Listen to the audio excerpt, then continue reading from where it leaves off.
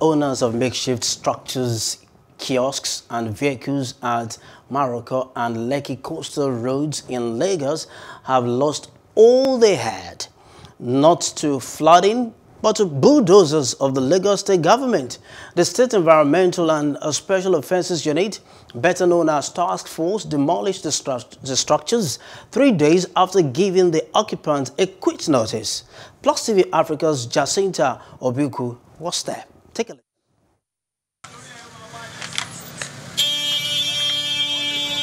The expiration date of the removal notice as issued by Lagos State Taskforce is here. And this is the view of Lekki Coastal Road as the agency is not hesitating in bringing down the illegal constructions here. The owners of these shanties, kiosks and containerized shops do not only trade here, but also live here. Sadly for them, they are being chased, beaten and dismissed. Some are forced to leave before having the time to move their belongings.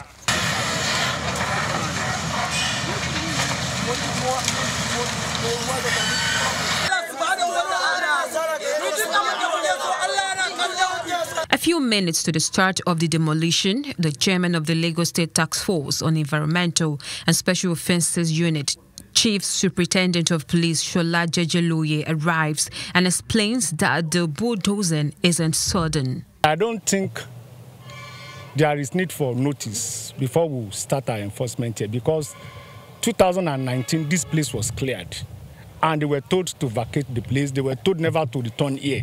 But immediately the government cleared this place for them. They came back and it's like you created more space for them to cohabit. You created more space for them to mobilize people. They now mobilize people from various parts of the country and they settle down here illegally. This place is, where we are standing is a main road and they call it coastal road. And it's supposed to serve as alternate route to Lekki. He notes that the destruction of shanties is a way of ridding the Mawa coastal area of criminal hideouts and reducing traffic robbery on the Lekki-Ajah corridor. This place is filled up with miscreants. All sorts of illegal activities are taking place here. You see brothels here, a lot of prostitutes, a lot of guys that deals in drugs. We arrested them the day we came to serve them notice with drugs. And this is just an eyesore and it's not good enough for Lagos. Former occupants of the structures watch as the places they have called home and business venues are brought down. The government of the Lagos says it is doing so to bring sanity to Nigeria's commercial capital. It is now ordering occupiers of all illegal structures on government property to vacate. Jacinta Obuku for Plus TV Africa. Hello, hope you enjoyed the news. Please do subscribe to our YouTube channel and don't forget to hit the notification button so you get notified about fresh news updates.